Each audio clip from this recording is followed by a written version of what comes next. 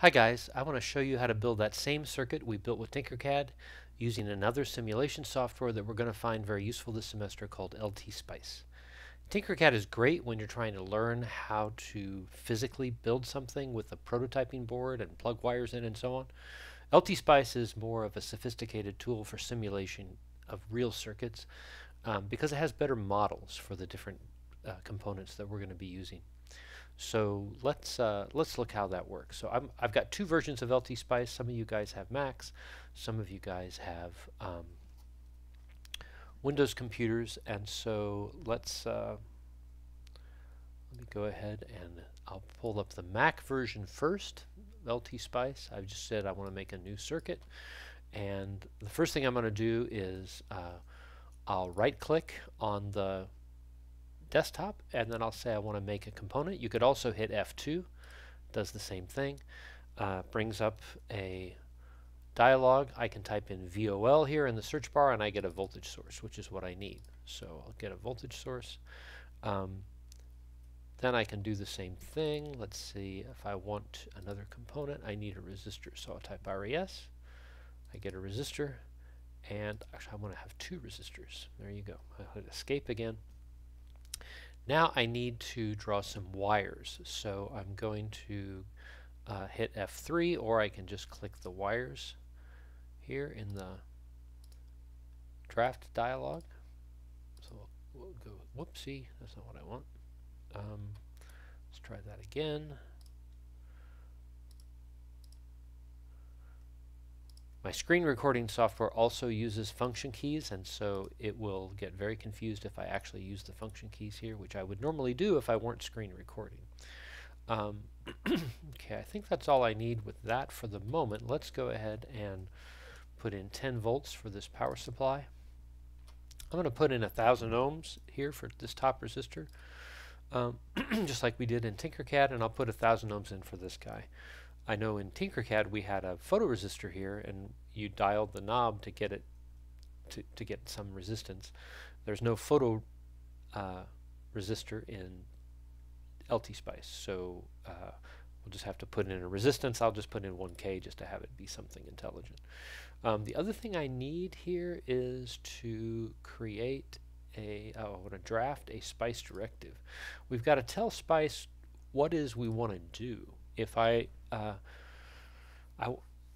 just run this thing and see what the voltage does over time, it's not going to do anything because it's a DC circuit. The voltage is just constant, so it'll just be a constant voltage, which isn't very interesting.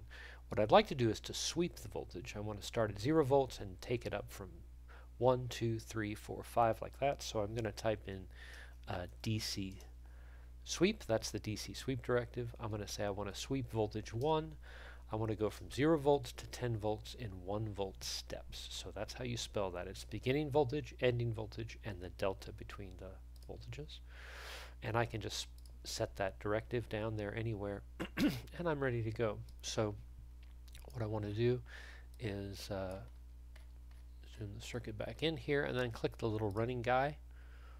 Oh, I left out so I need a network draft. I need to name ground, so I'm going to click ground here, and I'm just going to go down here and stick a ground on. LTSpice requires that you name a particular node as being ground. So now it's happy, so I can simply now I've got a graph, but it's not graphing anything. I need to go back to the circuit and tell it what to graph. So I'm going to tell it to graph this voltage. It looks like an oscilloscope probe here, and then I'm going to tell it to graph this voltage. So notice you've got V1 here. It's sweeping from 0 to 10 volts, and then we are also getting the voltage at this point in the circuit. That's the voltage between R1 and R2. The other thing I want to point out is that we can save this voltage as a file. I can click the data export tool.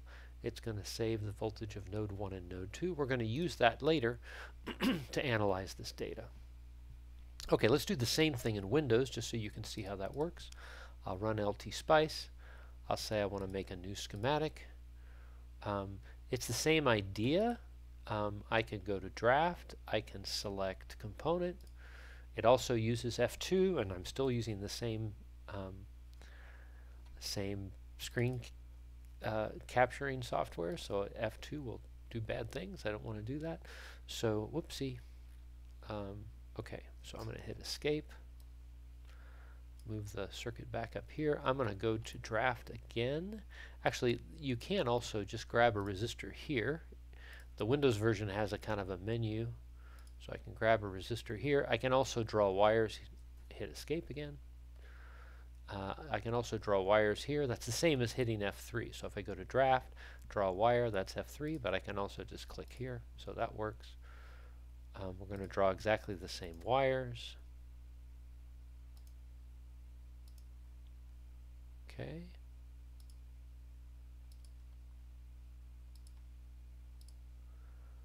And it'll be precisely the same circuit. Very good. I need to define a net, so I'm going to define ground to be here. If you hover over this guy, you'll see it says ground. Okay, so we're defining ground. Now, finally, I need to define these voltages. So I'm going to make this a 10-volt supply. Whoopsie. We'll make this a 1K resistor. I'll make this guy a 1K resistor, and then we should be able to run. Let's try it. Oh, I left out the analysis. So we want to go back to draft. We want to add a SPICE directive. It's the same one. It's .dc sweep. We're going to go V1 is going to go from 0 to 10 in steps of 1. Boom. I'll stick that down there. And now make the guy go. Okay. I'm just going to come down here and click the scope probe there, and then click the scope probe there, and we get the same exact graph. To get it to a file here, it's a little different. I go to, hang on a second. Where did that go?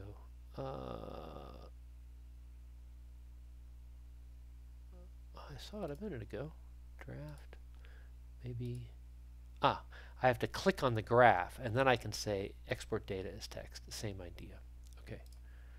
So you get a text file with the data in it. Okay. That's all I have for you. There'll be another video where I'll go through how you load that data into Python and evaluate it, analyze it, etc. All right, very good.